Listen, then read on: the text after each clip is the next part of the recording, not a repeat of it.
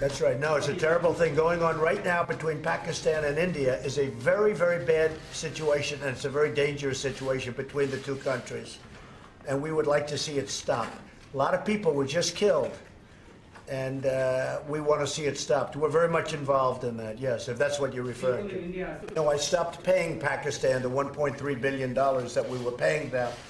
In the meantime, we may set up some meetings with Pakistan. Pakistan was taking very strong advantage of the United States under other presidents, and we were paying Pakistan $1.3 billion a year. I ended that payment to Pakistan because they weren't helping us in a way that they should have. And honestly, we've developed a much better relationship with Pakistan over the last short period of time than we had.